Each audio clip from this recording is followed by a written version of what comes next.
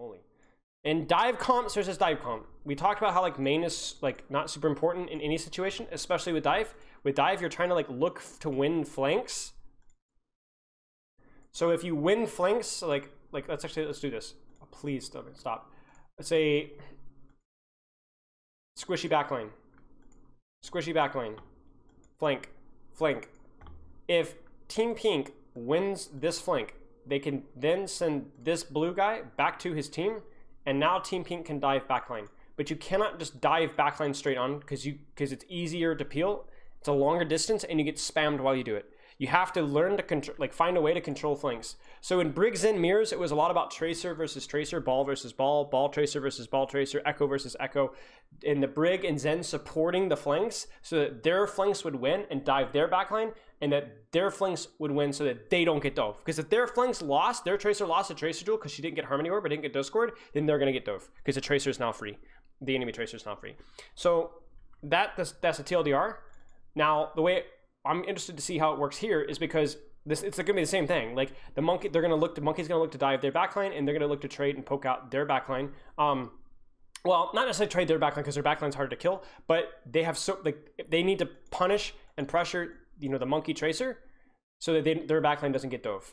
Now, if we compare hero versus hero, monkey versus ball versus monkey, ball is way better at longer mid ranges, way better. Like he has actual gun and he can spam and things like that. Monkey can't do anything at all in long ranges. But if you get your monkey onto the middle of the enemy core, like get in there, he does way more than ball.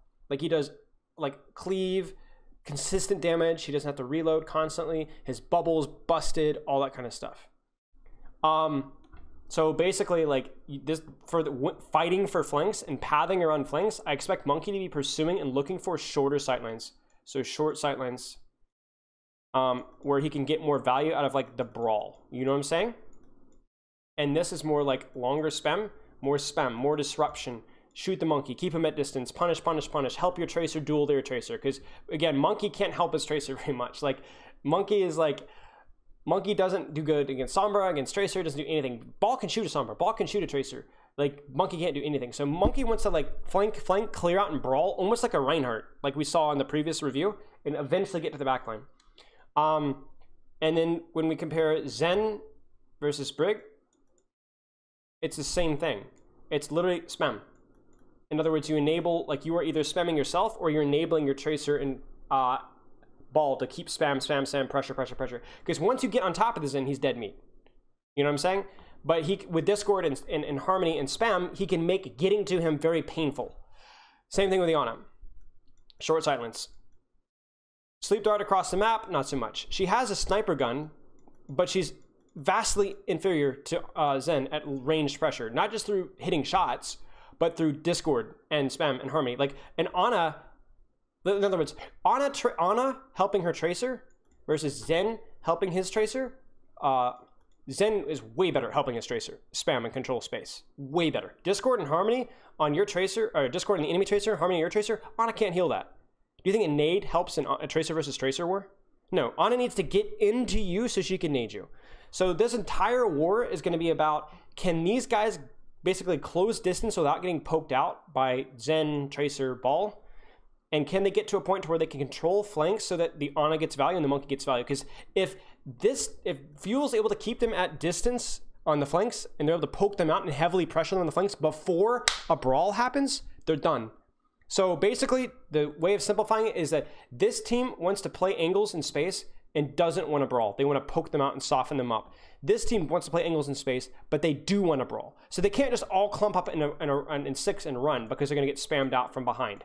So they have to utilize the flanks and angles, but they have to utilize flanks and angles in really small areas because otherwise the monkey and Ana just aren't very good. So I think the forcing Winston here makes sense because of King's Row. When we think of King's Row, it's a brawlier style map where short sightlines are better. A map like a really open map, like a Junkertown, for example, where's monkey gonna hide? Like there's very few places for monkey to hide. Okay, does that make sense?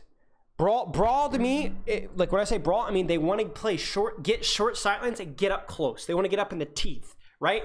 Brawl is literally what it means in the English language, not in terms of Overwatch terms. Just brawl in terms of get in their mouth and punch them in the mouth.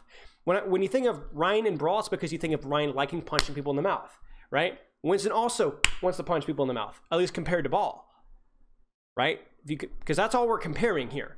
If you were playing this versus like an actual brawl comp with like Ryan and, you know, Reaper, then obviously Monkey wouldn't want to. But against this comp, it's absolutely. So you have to play the strengths of the comp.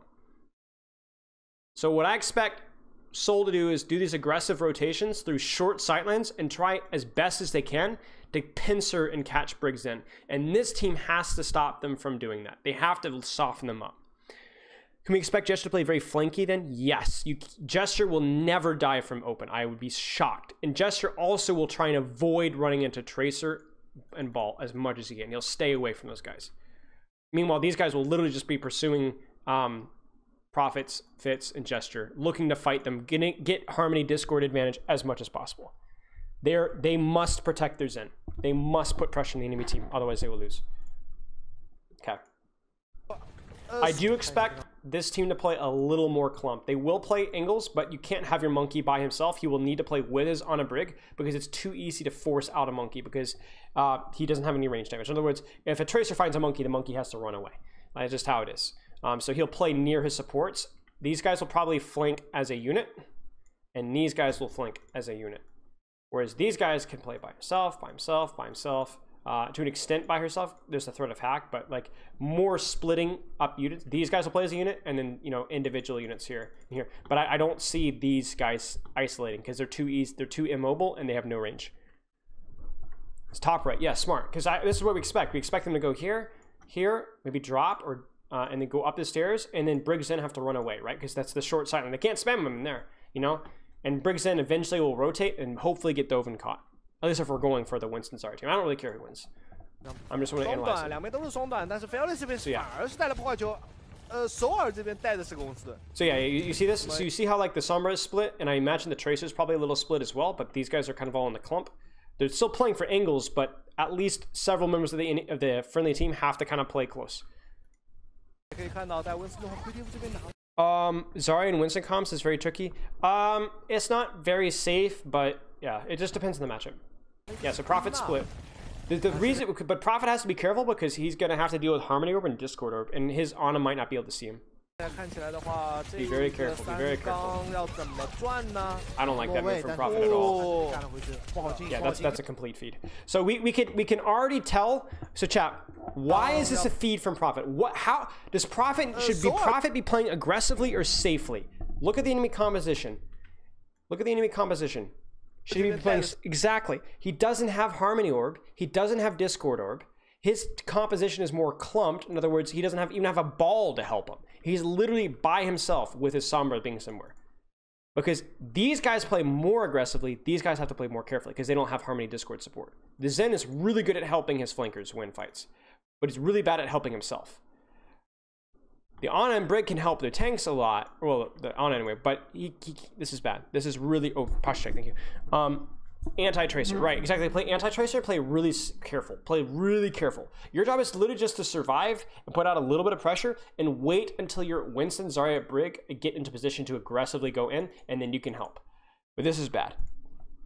Prophet is feeding. Because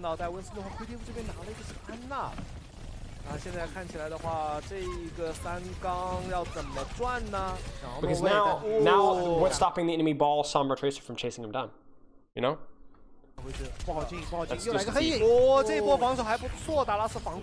Monkey's trying to rotate, but he's split from his team, so he has to go back to his team. Fitz as well is in a lot of danger. You see how Dallas is very aggressively defending their space. They're not being sissies about this. They know that if they don't stop them from rotating for free, then they're going to lose, because they're eventually going to get caught. There's the rotate, but is he by himself? He is. Well, not quite. Yeah, so you see, yeah, they managed to get the rotate. Okay, so they get the rotate. It was a little sketch, pretty dangerous, but they get the rotate. Now, this is scary. This is scary for Dallas now, because they've now completed the rotation, and now do you see how close they are? Do you see how close to the enemy team they are? This is sketch. Now what we love to see. Okay, see now, but do you see Fearless now? Fearless is like, okay, they're getting close. I'm gonna aggressively punish this. Okay, but now they gotta back off because Fearless has to play slow.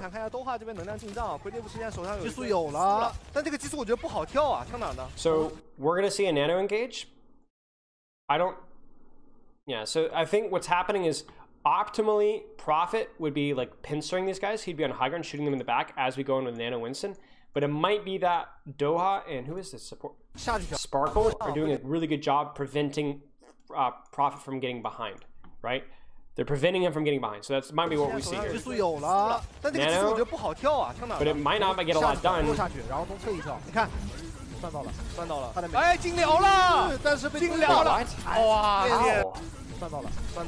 Oh, nade chat, nade. Look.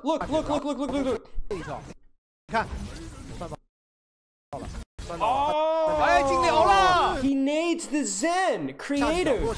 So they nade right through here, right as he pincer jumps. Massive. Chat, this is why cooldown timing matters so much. If he had naded 5 seconds ago for a little bit of extra pressure, this kill doesn't happen. So the Zen is naded, which means he doesn't get armor pack or inspire healing, and he dies to his solo nano monkey. Even though I don't know who this is. I can't even see the name. Jexy. Okay, this is so bad. The bit rate is so low. Jexy gets the boop, but it doesn't matter. That is a massive nade. Will they do an out power ranking as the scene goes closer? No, because I'm not going to be able to watch enough Overwatch League games.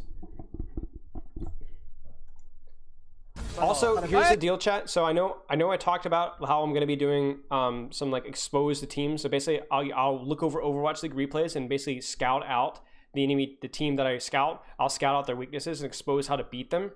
But I'm not going to be doing that for 2 teams. I'm not doing that for Paris Eternal, because I have 2 of my previous players on that team, and I want them to succeed. I want them to do well, so I'm not giving a scouting report on them, and I'm not doing it for Boston Uprising, because I worked for their academy team for a while, and that's just super scummy. So I'll do it for the other teams, but I won't do a power ranking for similar reasons. That's just nuts. Phenomenal nade. And that's where the synchronization, I just ripped my earbuds out. That's where the synchronization mattered there. Good nano. It didn't have any pincer from Sombra Tracer. Notice that Sombra Tracer were not in any position to pressure backline. So really good job by Sparkle. Sparkle and Noah did a great job making sure that this dive would not succeed. They did a great job because there's no Sombra and Tracer follow-up. They just checked them the entire time. No, you do not get to divers in. You do not get to stage behind us. We will not let you. However, because Creative landed such a big nade, they didn't need it. That is unbelievable play. This should not have worked. Phenomenal play by Creative. Bang, there's an 8.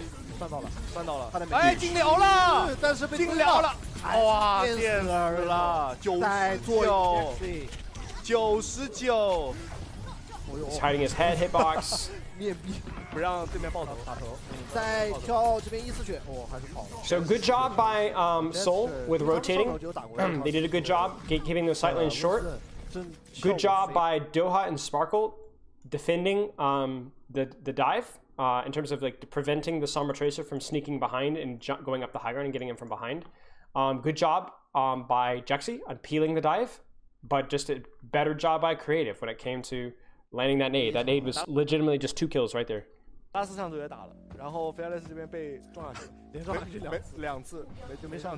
So spy checking. So now this is when ults start to come into play. So this is strange. I don't agree with this decision by Gesture at all. I think this is too easy to punish by the extremely mobile comp of Dallas. I think you could have a 3-man peel or a 4-man peel here with Discord, and he's gonna die or get his Primal Forced instantly. I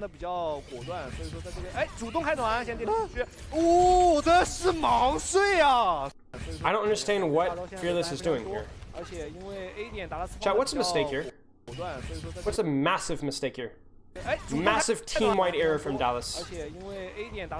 So first off, we're splitting attention here. We're trying to deal with Gesture in the backline, who in my opinion is feeding, and pushing in at the same time. But what's the problem with pushing in here? Yeah, you should be punishing Gesture, but what's even worse than that? What do we not see on our screen? Where's the blue? Where's Sparkle? There's no pincer. This team can literally just press S and the mines don't do anything. There's no, oh, we're backing into a tracer in the back line. And you could tell also, look at Doha's positioning. Doha is also frontlining. So Doha and Fearless are playing like Reinhardt Reaper and walking in right directly at the enemy team. That's how Doha gets slept. This is a good sleep, but he might not have even been, he wasn't even aiming it for Fearless, or for Doha. He was aiming it for Fearless, who was engaging directly at the front line, by the way, through a choke. This is a terrible engage by Dallas. They're split in attention, Doha's mispositioned, Sparkle isn't positioned, and they're going through a choke. And they're using an ultimate. So this is just atrocious from Dallas Fuel. Atrocious.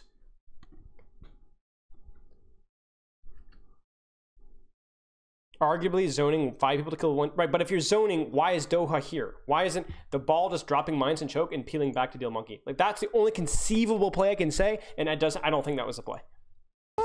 哦，这是盲睡啊，他没显形，他要睡飞要脸。对啊，这个是。哦，这是盲睡啊，他没显形，他要睡飞要脸。对啊，这没事，哇，这大问题了。盲睡啊，他没显形，他要睡飞要脸。对啊，这 Sparkle was on high ground. Even then, Doha was not in position, and they needed to peel off Gesture, and also going through a choke. Like, 哇，这大问题了，他没死也是个大问题。 So, 这没死吗 Gesture is just way too far in. 没看得出大问题。 出个大问题，这没死吗？出大问题，这是没看得出大问题。Gesture and Prophet are just way too far in. I don't know what they're doing. Like, Prophet dies again because of overextension, but this is just really sloppy from both teams. And Gesture ends up getting his primal, but like he gets a kill out of it. But again, like, should that have happened? Should Repel have died to that? In my opinion, no. Like, look at Repel. The only reason Repel dies. So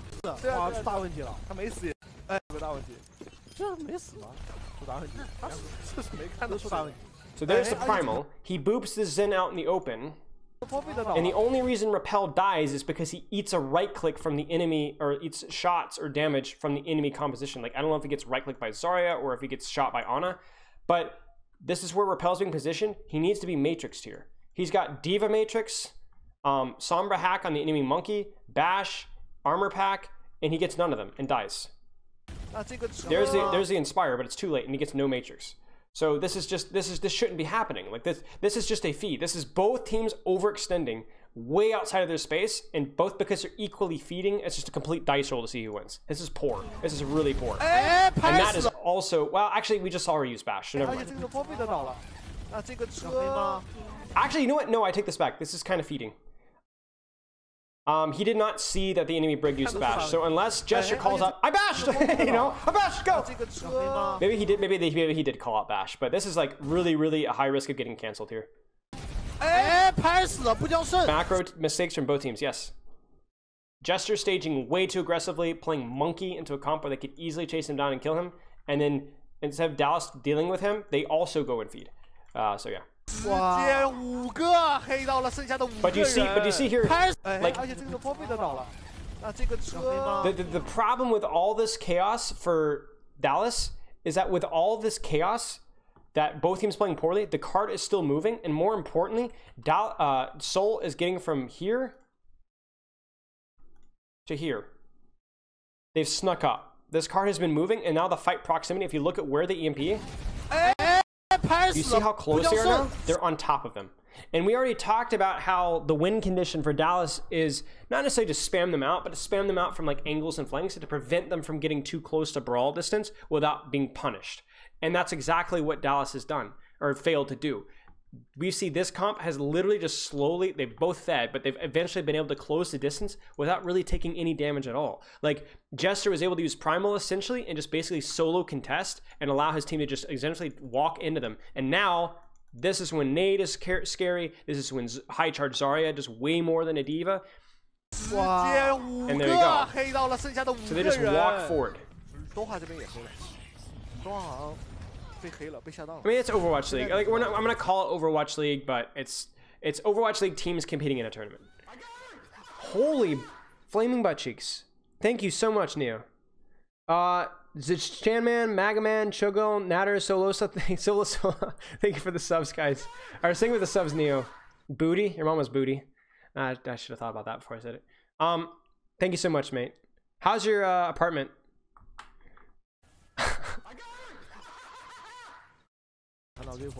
Okay, so chat. Question: Where should? Let me get a good frame here. Let me get a good frame. Where? Okay, right here. Where should Seoul set up? Where should Seoul set up? Again, we're talking about like the type of fights that they want to exploit. They want short sightlines. They want short, fast fights. Short sightlines and fast fights, right? At least fast fights are okay. Not fast fights. I hate using tempo when it comes to compositional. They want short sightlines. That's it. They can take a slow fight if it's in short sightline because there's always going to murder everybody. This comp wants long sightlines. What time do you stream tomorrow? I don't remember. Check my schedule. 11? Not smoking anymore. Good. Yeah. I think you would play somewhere in here. Like abuse this high ground up here. Put your Zarya in high ground, and then you don't even need to play it fast anymore. You have high ground. You play your short sightlines, because this sightline here, this is it. That's the longest sightline you're gonna get. Because Zen can't stand a million miles away and do anything, right? He can't Harmony and Discord flanks from there, so he's stuck in a choke. So you keep him stuck in a choke by keeping your Zarya in high ground. I would put my Zarya up here. I would put my Sombra up here. I would put my Tracer Ball or my Tracer Monkey. You could put your Monkey like on high ground up here or up here with you as well. Put your Tracer on the flank here and put your on this back high ground with the Brig. And then just play this short sightline. Chat, when people say that you should play a fight slow and fast, I think that's misleading. I think obviously heroes with higher damage eventually will whittle you down, but I think it's more important to ask which sightline should you be playing. Longer sightlines or shorter sightlines? Because they can play this fight nice and slow as long as it's a short sightline and the Zarya can spam.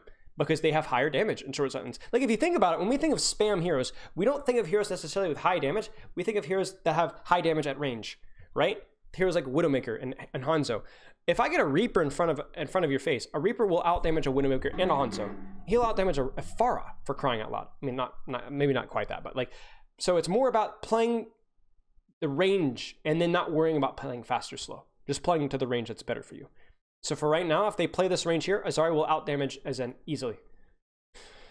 So I want Team Red to quickly set up and take space around the locations where they have short sightlines. Quick. Hey, Trey, thank you for the sub, mate. Is this Trey? This is Trey from CMU, right? Or UCM? Or University of Central Missouri. Yeah, right? Thanks for the sub, mate. I appreciate it. But yeah, I want him going high ground. Let's see what happens. I imagine they will. Hey, thanks for the sub, mate. Go, sorry, go. And the reason I like the high ground is because it's easier to like shoot what you want to shoot and to be slightly safer. So go. Okay, so this is actually pretty interesting here. They don't take high ground. They don't take high ground. Like I don't understand why. Like you have the ultimates for it. Jexy is just gonna press Q and go in. But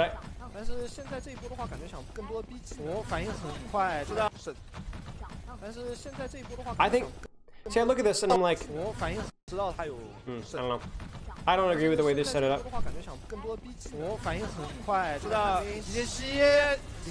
Trance. Nice edge of the trance. Really good job. And also, I'm gonna compliment somebody, even though I didn't see them do anything. I'm complimenting Hanbin because I do not see purple in this graph. If I don't see purple in this graph, it means Hanbin was doing his job because creative 100% goes for an 8 here. 100%. Yeah, I've always said mate for legit years. Now Monkey's on high ground, that's good. I'm just very unhappy that Zarya is not on high ground. Because here's the thing, chat, is like this fight, do you see how like we talked about how this fight's gonna go fast or slow? Well, I'm sorry, this fight is gonna go slow. We've got each team has at least one support ultimate, so this fight's probably gonna go slow. So it's gonna be the team that has a better positioning that ends up whittling them down. Because now all the support ults are about to end, and now it's just gonna be, okay, who's got better angles? Who's got better spam positions? Well, stupid Toyu, or who is this? Toyu is sitting on main. He has no, like, look at the spam he can do. Nothing. Like, why is he not in high ground? I'm really, and honestly, I didn't like Fitz this going earlier. So like, Fitz being here, I think this is for, I think they were trying to maybe hack for an aggressive like grab. Maybe they're gonna hack trance or something. But like, he's also not particularly like, where does he translocate to? So he does translocate at high ground, so that's good. At least they have a Sombra on high ground, that's good. Because remember, I'm not just randomly saying high ground's good. High ground is good because the Sombra can stand up there and shoot and shoot and shoot and shoot and shoot and do so much damage, plus hacks, without being pressured. The only thing that can pressure up there is the ball, who might get hacked, or D.Va, who also might get hacked. Oh shoot, I need to update. VOD. Give me a sec. Chat. Exclamation mark VOD.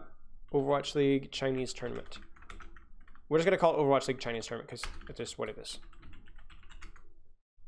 I know when you were trying to go pro, you were learning, so you can also coach comms. Oh, did you ever get far with Korean? No, I did not. I got relatively far, but that it was like such a huge time investment. And at that point, I was hard focusing on Uprising Academy, where Korean communication was not necessary at that point in time. I'm welcome to learning it if at any point in time it becomes relevant, but I'm not going to. There are other things to learn about were more important. How's Bossman still streaming? I told you it was gonna be a long stream today.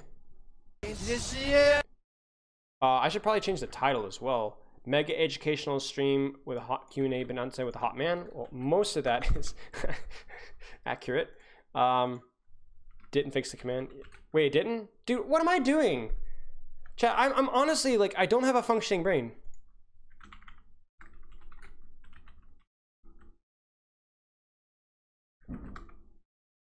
And I almost misspelled analysis. Holy cow. Commands, edit. I need to do that part. Thank you, chat. I'm a little slow today. When's the next Ask Spilo? Probably 3 or 4 days. We just did one yesterday. Okay. All right. So yeah, I'm really not happy about Tuyu's positioning at all. And I'm impressed that Hanbin ate the nade, because the nade must have been eaten or something. But see, this is where like the fight has been sustained because of support ults, and now who's gonna have better positioning? Because I'm concerned now, because I don't see anybody in high ground here. I don't see anybody in high ground here, and now Jester is having to go in with what I assume is Nano, but he has no DPS angles set up around him. So remember, dive is only as strong, generally only as strong as the pincer that goes with it. In other words, if you have only everybody coming from one angle, they can just literally just press S like we saw with the mines earlier, and then you can't chase them down. It's when you go in T-tours. I know. I'm regressing. But see, Zarya's on high ground. Sombra, I don't think is on high ground either. And so this monkey's just going directly in with no follow-up from Sombra or Tracer being behind. So I'm a little concerned about... I mean, he is bubbled and he is nanoed. And Repel is kind of mispositioned. Another thing to note as well is their D.Va bomb engaging, which means this D.Va cannot boop this monkey out. So this actually might be really bad for Repel. Yeah.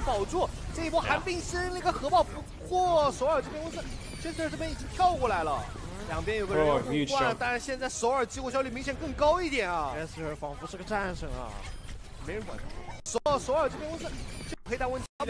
Repel really needed to not end this here. Repel is woefully mispositioned. Like, this is so bad. Like, he should instantly at the end of trance have kited all the way back to mini behind him where there's a corner, and he can maintain long sightlines and then again still support flanks, right? Or gone back towards main. Probably would have preferred mini because I think he has better LOS in the fight from there, but this is just feeding. Like, I mean, we've seen, from at least on screen, we've seen nothing good from either team the last 2 fights in terms of like actual proper macro play. Terrible positioning. Like, Seoul completely didn't even bother to take proper positions outside of Fitz. Actually, that's not true. I saw Monkey and Sombra on decent positions, but they lost those. Zarya was woefully mispositioned, and then Repel just feeds. Repel just stands on Repel with his plat Zenyatta positioning. Yeah, this bitrate is terrible. It wasn't even any better on the actual Twitch VOD. I hope Overwatch League does something about this, because this is just atrocious. Like, it's a third-party tournament, but if Overwatch League just can't be like this, this is just awful. Yes,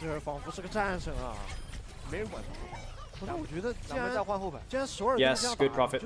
See, this is what we want to see. See how they're kiting from forward pressure and they're running right into Prophet? Now, Prophet's not exactly angled behind, but he's still on an angle, so it's easy shots, easy follow-ups. Bingo. Doe is gonna die. Don't even bother, Doe. What are you doing, brother? Okay, so chat. So this is where things get a little bit hairy, because they just capped. But this is where King's Row 3rd is awkward, because everybody wants to control this space up here. But this, okay, can you guys see that over here? But it's so far away from cart that you might not be able to. So what I expect Seoul to do is I expect them to try and get control of like in here and maybe get some angles in here as well. So Zarya might be playing in here. You might have like Sombra Tracer over here somewhere. And then Monkey maybe on like high ground up here, like up top left here to drop in backline. And then for Dallas, you want them to like, they really need to do a good job like pressuring out this angle here with their Discord and their Sombra Tracer and Ball. Clear these angles out and then slowly pincer around from there. I've seen lately Natter's made some good macro and micro guys. Is he a good source to understand the concepts better? Yeah, he does a really good job of it.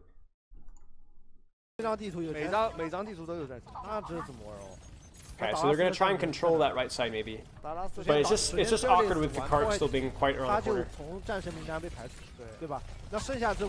Sparkle's positioned too aggressively, so like it's really important that they get this angle cleared. Like this angle needs to go, because I know, like this is where the Monkey's good. Okay, so Seoul can abuse their Monkey because Cleave and Zap and Bubble are really strong in here, like almost like really stronger than what Ball can do. So now that this map is like condensed a little bit on this section, this is where this comp is going to be pretty good. But they need to clear this out. Like Discord, they can't, this needs to go. Because if they don't, then these guys are going to walk through here and jump on your Zen. You might even send, like you could make a good argument that you would want, okay, let me go back a little bit. You could make a good argument that what Dallas should do is they should send their Brigs in up through here because it's safer over here and they can again control and contribute without being within dive range. Because as we saw in the previous fight, Repel was like trying to contribute to the fight, but he's positioned so far forward that the Monkey could just easily get on top of him. Like, do you remember the very first fight that Fuel lost? They lost to a nade, but do you remember how Jexy and Repel were like spamming, but then they like kited out the Monkey engage and they almost survived? It was the bionic nade that won it. That's kind of like the mindset they need to be in here. Like keep that Monkey away. Spam, keep silent, but keep him away. Fuel's gonna lose again this year. They have no Tracer. I mean, maybe Sparkle learns Tracer, but not having a Tracer player is pretty concerning. I mean, Sparkle could learn Tracer. I was able to like with Backbone. I was able to with my coaching and Backbone hard grinding what I coached. We were able to turn him into one of the best Tracers in EU in like a month. His mechanics were already pretty good at the start, but he like hard grinded. Like I gave him a couple like basic things to work on and just grind, and he's a really good Tracer now. So it can be done. It's just harder. That's all. You see how like much effort they're putting in clearing this out? This is really important. Don't just dive, you know? Like you got to clear out these angles because if you just dive, then they're gonna peel it really easily because they're full resources and you guys take damage as you go in. So you have to clear out the angles because you get spammed out otherwise. I gotta look at this. So they clear out left. They have EMP. Fitz is EMP too though. Ooh. Still have EMPs, but are they positioned to follow up? It's a fat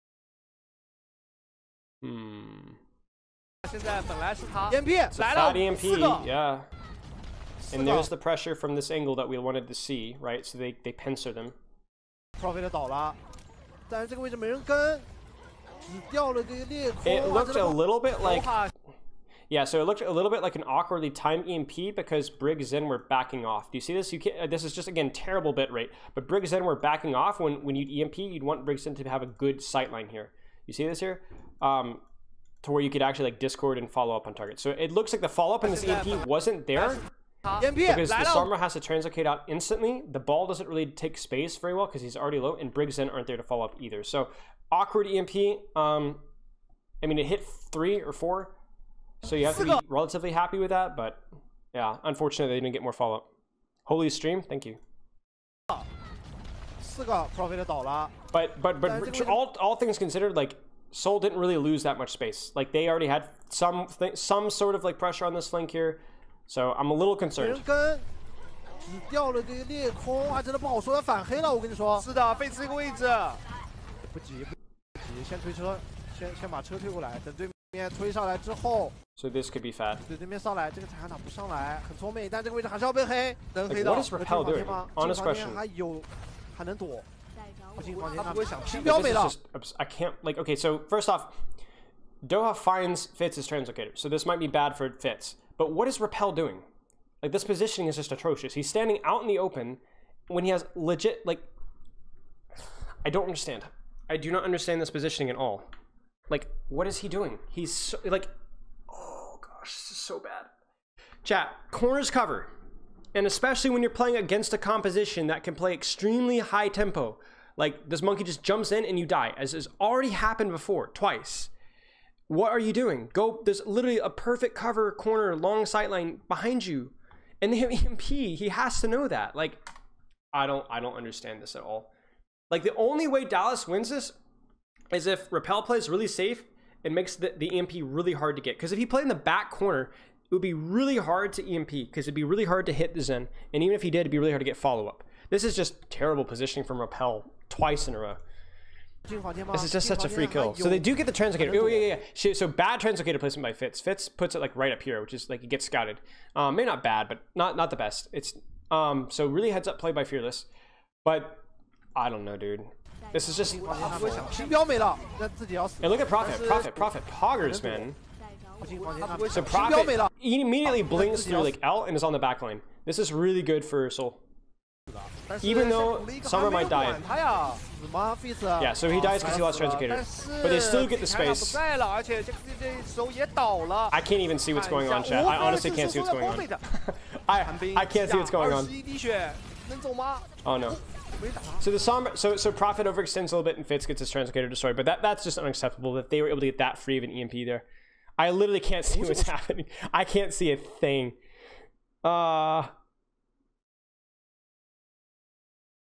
Macro is just basically like how you play the game of Overwatch in terms of like your positioning and general concepts. Think of macro as like, macro for cooking is making sure that you're measuring everything properly, that you cook everything at a right temperature, that you wash your hands, that you clean your bowls, that you carefully follow the instructions, that you are, you know, not burning the cake, and like all the big details, but it doesn't tell you what spice to use, you know what I'm saying? Or it doesn't tell you if you know, you put a sprig of parsley on top, or you know, it's just the very basic big picture stuff. Because it looks like a lot of these fights that, like, at least with the previous fights, that positionally wise both teams were making pretty big errors with how they're set up. But Repel, like the Repel stuff is just, I don't have no idea what Repel is doing.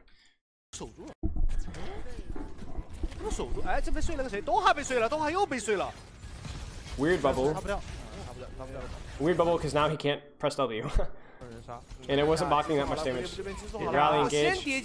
So this is really going to be interesting, chat. Chat, what do you see here? First question. Chat, does Seoul Dynasty have any flank control at all that you can see? In other words, are they on off angles on flankings at all that you can see? No. Like, look at this entire team is all in a cone, like a hot dog. All right? So they're going to rally and just W key at the enemy team. Now, let me state this very clearly. This will not work if this team presses S. If they back off and bait them in, here's what happens. All right? It's literally like I'm trying to think of like, it's like what you do is this team says, "Oh, look at this team. We will kill them. Hiya," and they rush in. This group core presses S and they split off. And these guys deepen. And now you are being shot in the back. So this from a fundamental macro standpoint is very, very bad. Now, it might work because rally is just really strong, and you can cheat with rally. You can just do stupid stuff with rally that you shouldn't be able to do. But the concern is that if these guys don't get a kill or a lot of pressure really fast, then Sparkle and whoever else is on the flank is going to kill. Basically, by pressing S key, they bait the enemy to troll themselves. Exactly. Now, they have a lot of ultimates, so they might just cheat. The way you look at ultimates is they're a way of just cheating your macro game. They can speed up the macro game, or you can either cheat and ignore map control, or you can speed it up. One or the other. So I see Sparkle sneaking back towards his team. I do not like that. I would like Sparkle to deepen. I know he's looking for Pulse, but he can look for Pulse from behind where it's a little safer. So they also mirror rally. Pulse.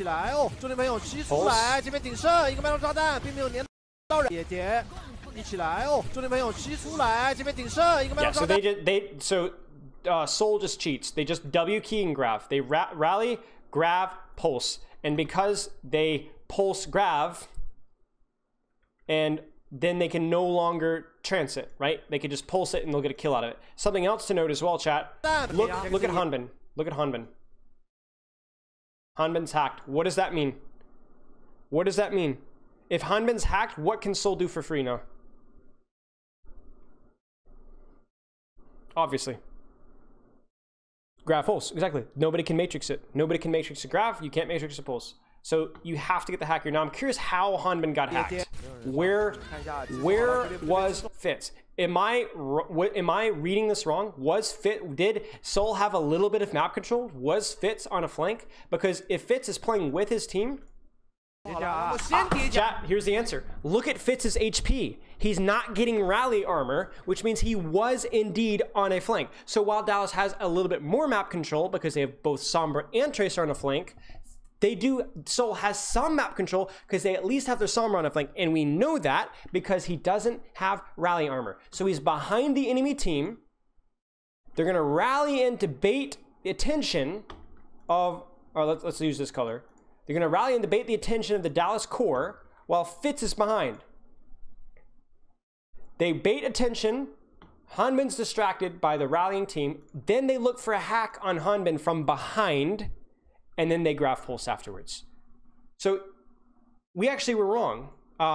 Seoul did have some map control. They did have some flanks. They had Fitz on a flank, and that allowed him to get that flank. Easiest hack of his life because, right, exactly, Hanbin's not paying any attention to what's going on behind. So this is hard to read, guys. This is tough. This is with this VOD, man. Some serious detective work. And now where things get scary as well too is if you look at this, chat, because things are getting messy and very brawly. You see how like messy and like up close and personal this is? Remember, this is where this comp likes it a little better, right? The shorter sightlines complement that Ana a little bit more. The nades and the sleep darts, they complement the monkey bubble a little bit more. So hopefully, Dallas is able to stabilize and maintain some long sightlines because this could be bad otherwise. Notice that they mined on top of this team right here. This will slow them down. This might help out these guys to get long sightlines. I can't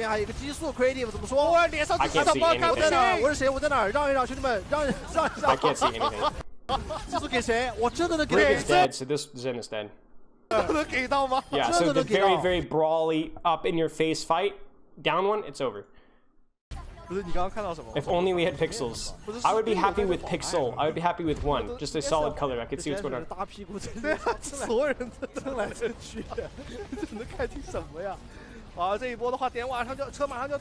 So this is going to be a tricky recontest because do you notice something, chat?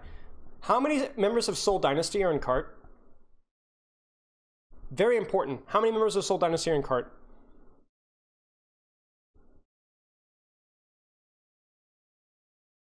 Creative being dead is annoying. Exactly. They only have one person on cart. Why would you have more than one person on cart? You're not going to cap it before they touch. So instead, focus on setting up and pressuring all the angles. Take the map away. High ground, spam, back here, and focus all of your attention on the cart from there. Screw cart. You don't need 3 people on cart. Get one person on cart and everybody else take high ground and flanks and focus on winning the fight. Win the fight.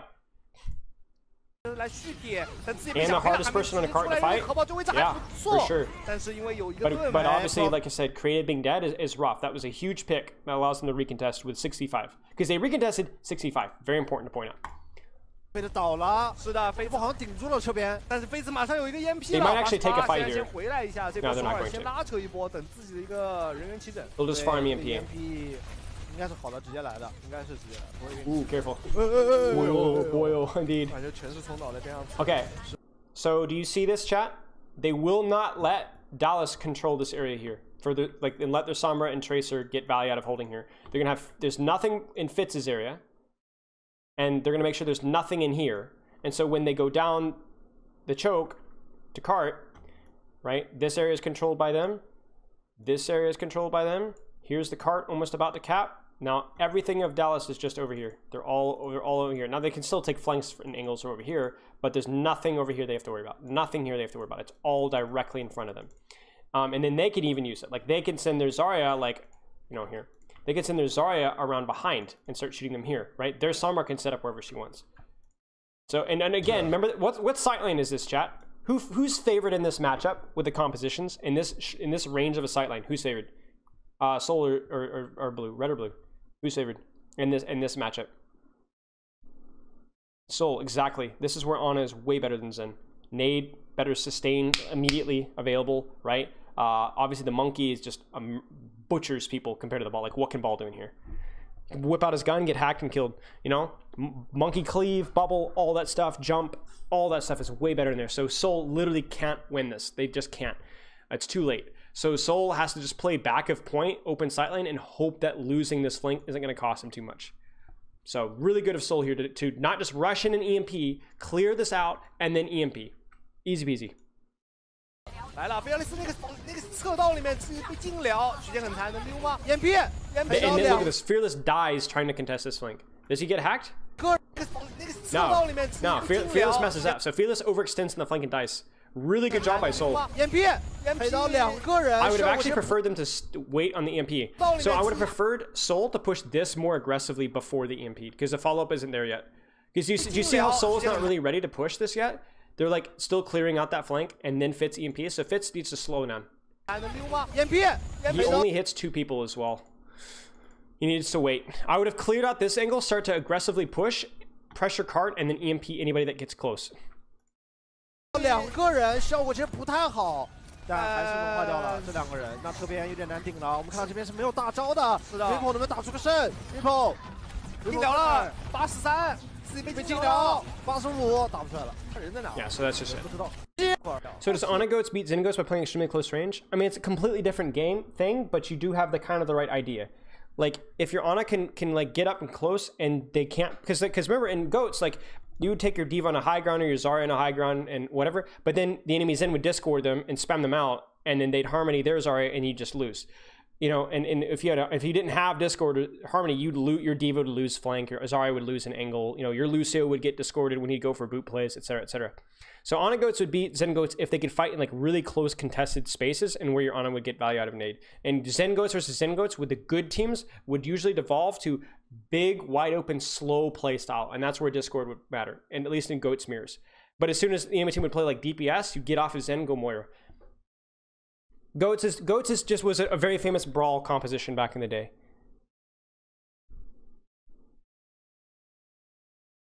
So Ana Goats could be like a cheese type. Come some last favorite. No, generally not, because teams got way too good at like slowing down the tempo. They got way too good at slowing down the tempo. It's easier to slow down the tempo of a Rein comp than it is to slow down the tempo of a Winston comp, because he's just a lot more mobile. Like in that composition, like Rein comp, you can boop the enemy Rein. You can play like more aggressive angles. Like it was really hard. I think we saw Vancouver one time play Moira Goats into Zen Goats on a couple maps and just W key in, literally just hard speed. And because the Zen Goats team didn't like split and take good angles, they lost. That definitely happened. I distinctly remember that. But generally, any decent team, they're not going to lose to that. Goats was just, the team name was Goats, the greatest of all time. That's like hey, I'm the greatest of all time. You heard he's the GOAT. They were the Goats. They were the greatest of all time. It was a meme name by some tier 3 team that invented the comp. 次的，但是没多久他就立马就反打了。This used to be a hero called Goat. Why is that so funny? Hi guys, my name is Goat. Okay. 那接下来就打，算是一个。Chat, why are they going Echo? Why are they going Echo in defense? Why are they going Echo in defense? No one ever talks about the team event of the year at Longcom. You want to hear something funny about Goats? I was actually offered to coach Goats right after Goats got popular, like a couple months after Goats got popular. And then other contenders teams and Overwatch, like the original team asked me to be their coach, unironically. I declined because I was coaching another team at the time. But I was like, hey, cool, I get to. Yeah, strong impression of the trade. Well, here's the thing: is you start your like. Here's the thing with the reason you wouldn't echo on attack is because you have to fight, get space, and then go high ground. But if you're on defense, you're already set up on high ground. You could just sit. That's your you start there, and so you could just. You know what I'm saying? You can start on high ground and spam. So I'm a little less hot on the attack echo because she has to fly and take space away, which is hard. But if you're already, it's like playing Torb or Widow in defense. You're already set up wherever you want to play. And so a hero like Echo is a little bit pickier about how she wants to play than like a Tracer. Ghost is the reason why we have 2-2-2 in the first place? Yeah, pretty much. I do too. I don't understand people that don't like 2-2-2. I don't understand. Like I get that you miss out on some fun comps you can play, but it really reduces the cancer. Like I don't know if I used to grind rank before 2-2-2, and man, it was like, are we gonna get a tank player in our team? Gee whiz, I wonder. Like people don't understand how frustrating that was. Okay, are we gonna see a mirror? Yeah. So are we gonna see a mirror? Sorry, chat. Let me skip ahead. Okay. So basically. The mirror is just going to be, again, who's going to control the angles more, right? Right? Who's going to control all this stuff on here and here? Because whoever controls the angles more, their Sombra is going to get more hacks and more ult charge. Their Ana is going to get more value for nades or more opportunities to nade. And their Echo is going to get more spam because she's going to be able to play from high ground and chokes and spam chokes and things like that. So, like, you want to play outside, shooting in. And I assume that, like, obviously red team has an advantage because they're already set up, but what blue team have to do is they kind of have to rotate clumps of their core together to clear out those high ground flanks that the Echo and Sombra and Zarya are using, and then they can drop down and go core. So in other words, because Team Red already has all the space on the left, and they have all the space on the right, Team Blue has to go through with like 4 or 5 players and clear these guys out. Get out of here, go back to your team, you know, get out of here. And they help, they run away. And then they go, okay, we put our guys here now, and then we go back and we push. But now we have a flank while we push. Now the danger is as you're clearing out these guys, maybe the guys on the other flank go and shoot you. So you have to be really careful. So, all right, let's see what happens. So he's just putting pressure on the flank here. He just does not care. This is good. He's building ult charge, but he's also slowing down this because they can't rotate. Because if they rotate without getting rid of Fitz is just going to build a ton of EMP. So they need to get rid of him. They really need to get rid of him. But look at how long it's going to take with his hacked mega. Look at all these cooldowns Speak Forcers. There's Sleep Dart, I think I saw, some shots, there's bubbles. I honestly don't think he needed to run there. I actually think he could have stayed a little longer. But yeah. So Team Red is going to like look to tank angles probably around this spot here. So if Dallas just walks through the choke into this is so bad. I'm not getting into the tank DPS support debate right now. For another time. So Dallas jumps up now. This is interesting. This is really interesting here. So Dallas must see something that I don't see. Because do you see how many? Do you see so much of Dallas is just like all here, all here. They haven't even. So we've got red here. I think we had red here, and I think we had Rev behind, and maybe red here as well. Is that a red there? So I'm interested by this because this doesn't feel like very smart Overwatch. But because we don't have the replay and because the bitrate is so low, it's really hard for me to see exactly what triggered Dallas to just ignore the flanks and just go in. So maybe they see a cooldown advantage, like, oh, we could just go, or we can cheat, or maybe somebody's really low, or maybe, you know, maybe Soul messed up. But I don't think this is very good from Dallas. So maybe I'm wrong. Like maybe we, like, again, we can't see, so I'm not gonna holler and scream and rant and yell because I can't really see what's happening. But this shouldn't be good for Dallas. But do you see this? Like, do you see this? Do you see this? The high ground spam, this spam, and then Prophet was still uncleared. And now they're all on point. So who cares if they got a tick? Did they even get a tick? Look. Look at this. They're all around them. Literally fully surrounded. Weird beam. Now, Seoul has to be careful here because they got a kill, but then they didn't follow up on the kills. And what do you see on your screen that's concerning? What's concerning about this, chat? What's the problem with this? Why is Spilo reviewing L? Why not? What's the problem with this right here? What's the issue?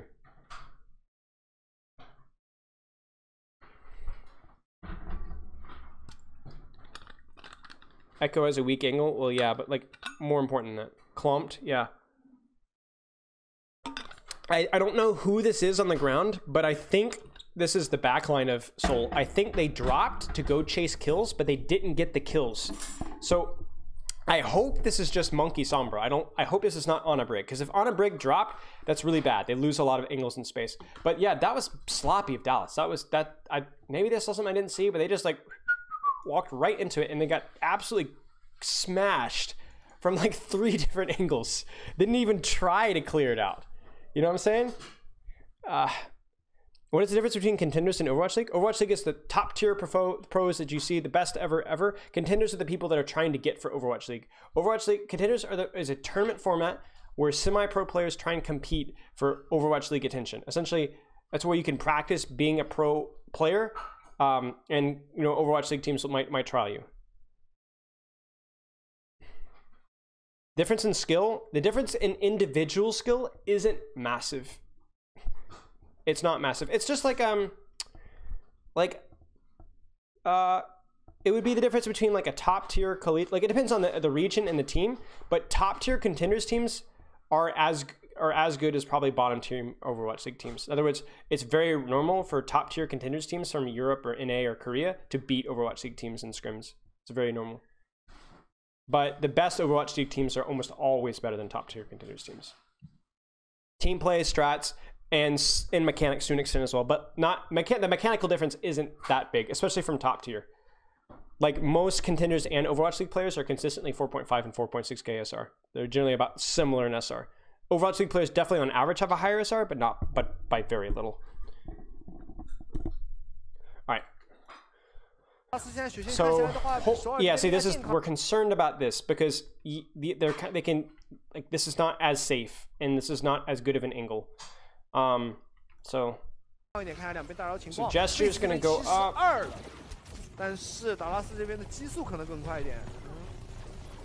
So it was really bad that Seoul Dynasty dropped from good positions to chase kills, didn't get kills, and then were stuck in a bad position. Because the entire benefit of playing in defense is you can play wherever you want. So if you're not wherever you want to play, then the advantage of defense is gone.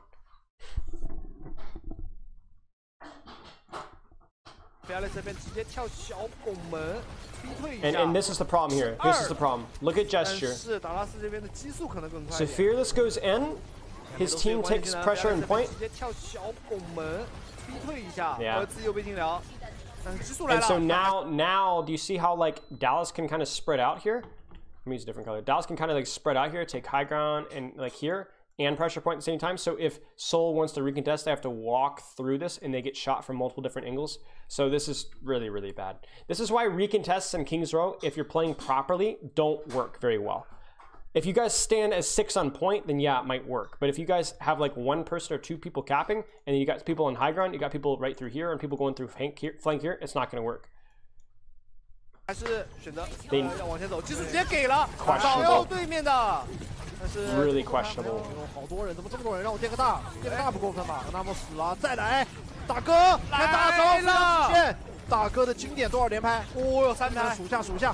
Yeah, so this is only they're doing this just to buy time. This is a bad play. Fearless should not have gotten away with this. In fact, I think the only reason he got away with this is because they must have chunked Sleep Dart. Somewhere Sleep Dart was supposed to go.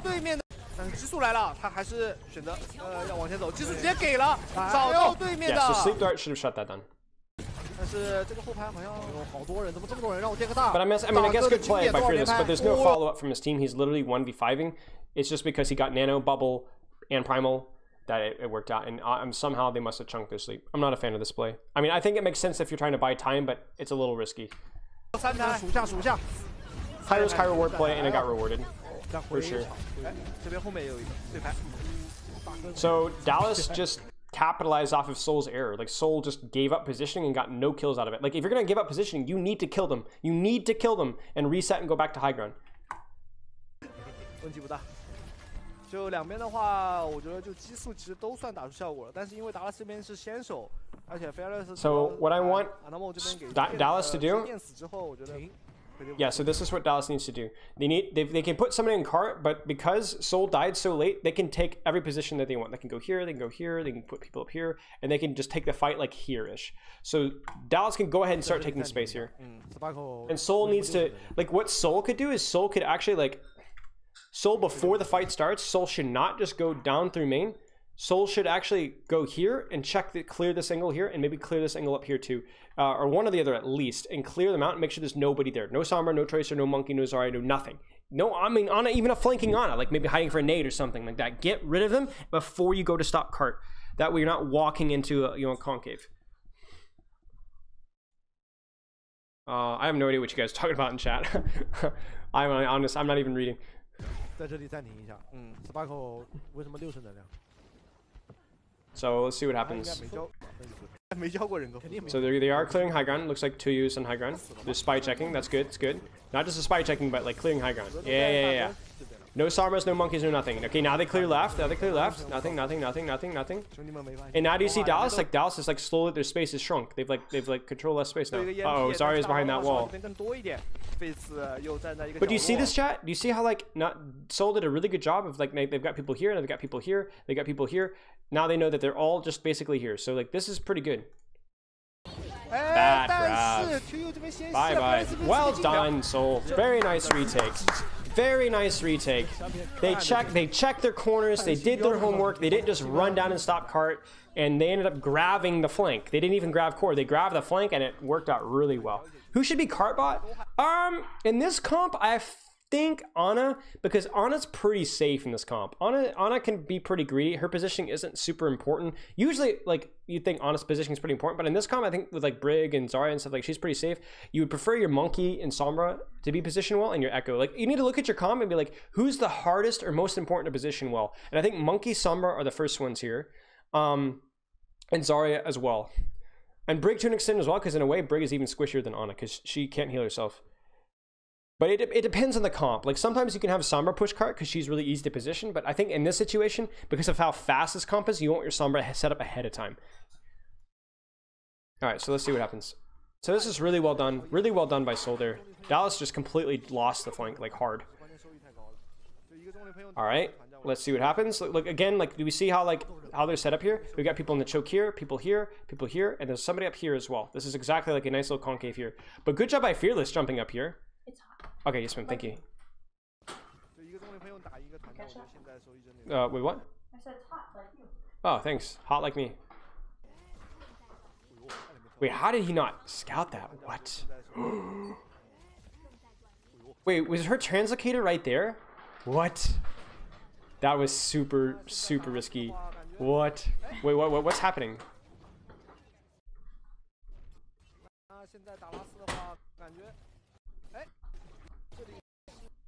Man, it doesn't really feel like Dallas is set up for this properly at all. Like, this is rough. Chat, you see the problem with this here? So they're spy checking Sombra. Let me actually look at like their backline as well. Let me see it right here. Oh, maybe they are set up, because it looks like Zarya is going to be high ground and Briggs high ground. So maybe they are set up for this EMP. Sparkle's definitely not set up. But Dallas goes up, they go high ground, and they're going to be able to contribute to this EMP here. Monkey goes in, and Sombra's obviously in as well. Yeah, this is okay. This might work. I'm a little disappointed that Sparkle's not there, but that might work. Yeah, that'll work. They counter EMP, but there's no support ult active. So it's like counter EMP only works if you can actually sustain the initial EMP. Otherwise, you've already by the time this EMP goes off, look at Team Red. Dang, there's the EMP. Wait, there's the EMP. but it's too late. Like, they're already like half dead. So well done by Dallas. Dallas didn't set up great angles, but they did a good job clearing high ground. They got themselves on high ground, so and then they got enough at advantage early on. They just didn't counter EMP, that's all.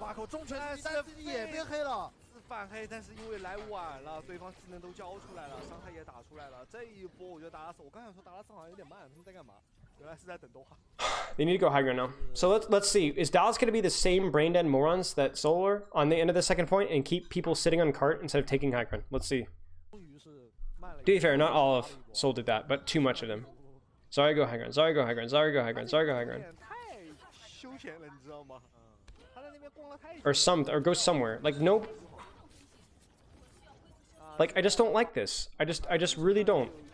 Because again, you know that they have support ults. They're gonna have Nano, Rally, Primal, Copy.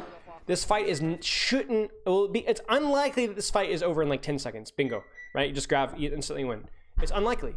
So like, I look at this and I'm like, well, you need to take better positions here. Because I don't love where your Zarya set up. Good. Check your flanks before you push. Oh, this is not good.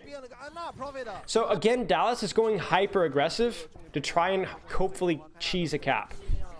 So this is a Dallas strat. Dallas says, hey, or not necessarily a written strat, like this is just probably something between the players. Rappel goes, hey, let's just go in with Nano Monkey really early. And you go in there, Nano Monkey, sorry Bubble, etc. And then you pop Primal afterwards, and we're just gonna push cart. You're gonna cause as much chaos as possible, and yeah, we won't get any kills with it probably. But hey, we'll just cap. So this is what I expect is the call, and like this might work. This is exactly what they did in the end of first, which like fundamentally it's a bad play in terms of like winning team fights, but it's a good play to cap point because you're not gonna get any follow up from your Honor and Brig or your Sombra because it's too far away, or your Echo, but you might stall them out enough to cap. Sombra was also looked like to be set up for that. They double support ult. It looks like, did they nano? Yeah, they nano their monkey in.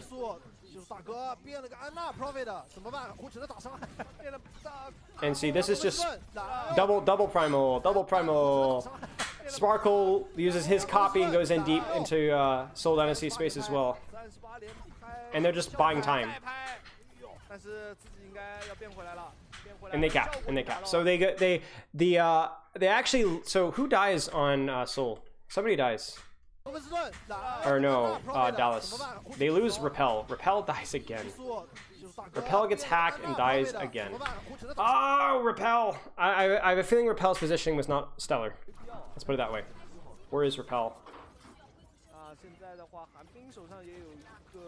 I would love to see where Rappel is so I can make fun of him. Yeah, so Rappel is just standing right here. Like, not exactly out in the open, but he's not near a corner. He's not utilizing cover. He's probably too close because, again, you shouldn't be within just easy monkey jump distance as a flex support in this composition. Like, it should be the monkey has to jump and then walk forward out of his bubble to get to you. So Rappel, I'm just going to call it. He just missed positions. He just doesn't position optimally. He doesn't need to be this aggressive, and he gets hacked and, you know, he dies. But the Nano Monkey plus Copy Monkey plus double Primal, I think it's double Primal, is enough for them to cap. So I guess whatever. So they're just stalling. They're not going to get any kills here, but they're just stalling until they cap. So Rappel's positioning, man, it does not look to be stellar. At least he's getting punished for it way more than Creative is. Okay, Fearless overextends a little bit. Fearless needs to just chill. Like, they haven't won the fight, they've just cap point. You know what I'm saying? Like, they haven't won, they just cap point. It's still a 5v5 from what I see. Okay, so now this is where things get really juicy. Because, chat, what position of the map becomes really important when you have a monkey mirror and an echo mirror? On this map, we can see it right now. Think about those two heroes. What do those two heroes like to use or threaten? What's the common denominator between those two heroes? Especially comparing to what we saw last time on the other attack. Because the other attack, it was, first off, Ball. But more importantly, it was Sombra Tracer, not Sombra Echo. Right, exactly, high ground. Echo likes high ground, right? Sombra Tracer can't, well, Sombra can to an extent, but they don't have the ability to go to high ground, so they don't always have the ability to use high ground. They can throw the translocator up there, but that's really risky, right? But Echo, very easily, and Winston very easily can go and control high ground. So what I expect here is the Echo that goes and controls high ground is the Echo that's going to be able to get more spam out. The Echo that gets more spam out is going to help their team win the team fight, right? Same thing with a monkey. If you can go to high ground and win the high ground for your monkey, he can engage a little well and take less damage, right? And honestly, the monkey might just jump up there to help his Echo win it. But if we can get an Echo, a pocketed Echo with armor packs on high ground, then that team has a much higher chance of winning the team fight. So we talked about how like some of the lower flanks and like these angles were really important in the previous attack. But now with the Echo on board, I think this becomes more important. So chat, when I say map control and high and things like that and flank control, don't just take map control because Spilo said so. Look at your comp and be like, where would I like to be? If I'm playing Widow, I want a long sightline. So I'm going to fight. I need my team to fight for space where I have a long sightline. I'm playing McCree. I would like a short sightline. So I need my team to fight for in here. So like if I'm playing McCree, this is map control. If I'm playing Tracer and Sombra, maybe this is map control. If I'm playing Echo, maybe this is map control. If I'm playing Doomfist or Hanzo, this is also map control because those heroes benefit from high ground. If I'm playing, I don't know, but you see how like the map control just depends on the comp that you're playing because it depends on what, and sometimes you might go, okay, the enemy team is running a Doomfist, so I'm gonna control this area. Even though I'm running a McCree Tracer that don't care about high ground, I wanna make sure their Doomfist can't use it. So don't just, oh, map control, map control, map control, map control. Think about it. Really think about like what parts of the map do I want? What parts do I not want the enemy team to have? That's really important. But yeah, exactly. This high ground I think is very important because both teams want it for their Echo. So they will literally fight over it. It's like war. Like a very fundamental way of like describing war, especially back in the day, was like people would fight over areas with water, or they'd fight for areas with food or resources, right? Like you wouldn't just go to the enemy team's castle and let me in. You would fight for the resources. If you win the resources, you win the war. Whoever wins this high ground has a really high chance of winning the war. So you'll see people dying, like it's awful, but like fighting and dying and fighting wars over just a little plot of land or a little bit of water, you know, because whoever has that has a huge advantage. So teams fight over that advantage, and that's how map control works in real life, and that's how map control works here. I would fight die over a little bit of you. No, hush. My wife is awful. Hey Spilo, I have a question. I'm a Masters player. Was Widow Tracer 76 a good hero pool, or when I play Widow the most, or if I want to play one of the most, should I play McCree and Ashe? I think Widow Tracer is a great hero pool, but I would definitely throw in a Kree or an Ashe instead of a Soldier 76. I think Soldier 76 is niche. Soldier 76 doesn't really have a strong. So you want to play heroes that have very strong signatures. Widow, very long range. Tracer, very short range, flanker style, and then McCree and Ashe are shorter range, right? Soldier's not really that. Soldier's weird flanky, can run in your backline and meme thing. Like he's not a terrible hero, but like I think McCree, Ashe fill in your gaps better, right? Like let's say they're playing like Torb and a map where Widow's not good. Well, then what do? Do you have to play Soldier 76? I would prefer McCree or Ashe. You know, that's gonna poop on the Torb a lot better than Soldier. So I would probably go with a Kree or Ashe. Either one would be fine. Kree Widow Tracer, Kree Ashe Widow Tracer is a great hero pool. He's a good generalist, exactly. You don't want to, heroes that are generalists aren't very good oftentimes. You don't want a jack of all trades hero pool. You want a hero pool that has very strong strengths and weaknesses, so you can pick whatever hero is going to complement the strengths. Because Soldier's not bad at anything, but he's not good at anything. So that means when you could pick and choose what hero you want to play, why would you, like, let's say you had to pick only one hero and couldn't swap, then maybe you'd want to play Soldier because he's never really bad. But you can literally go to your spawn room and pick the best hero in the circumstance. So why would you pick Soldier? So always pick a hero pool that has good strengths and weaknesses because you can basically pick whatever one is the strongest.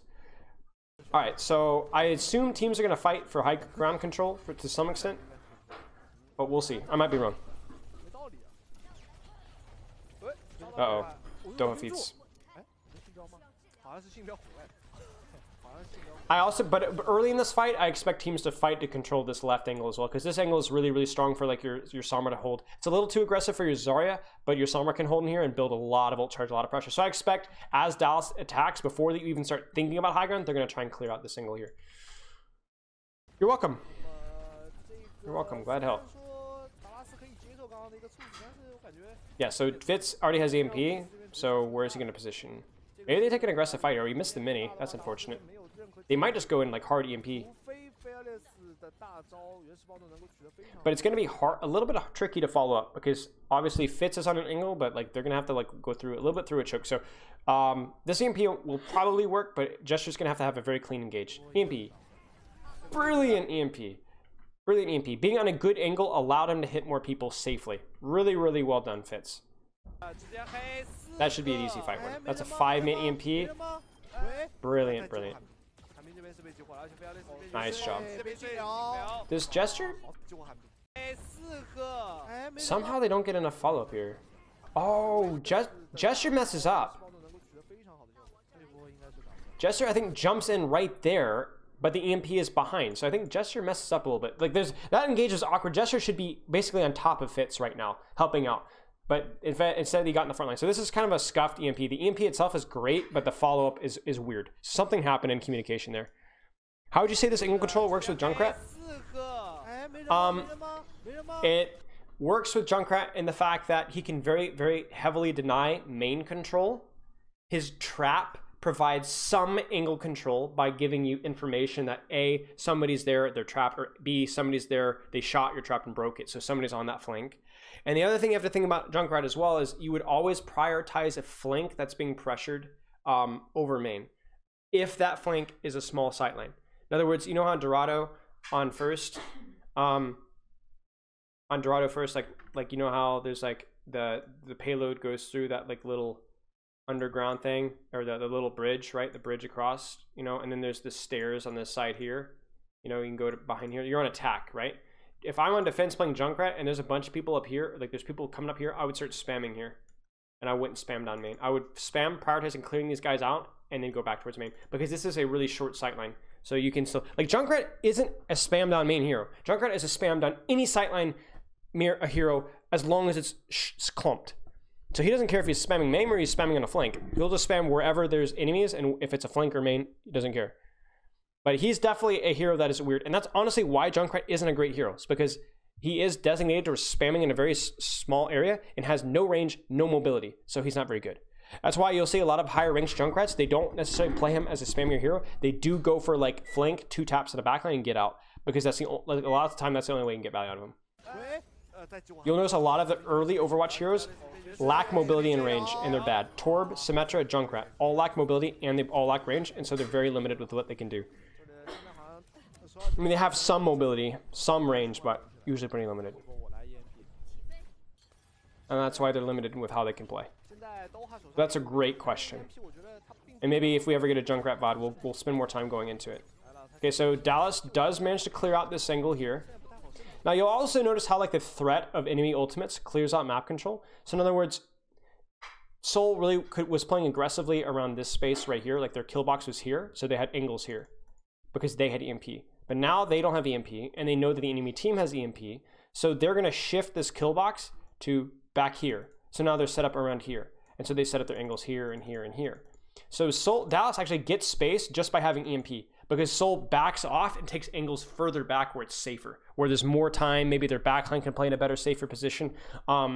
So Dallas doesn't even need to worry about this anymore. Like they can clear it if they ought to clear it, but there's not gonna be anybody here. Very unlikely, because Seoul wants to buy more time.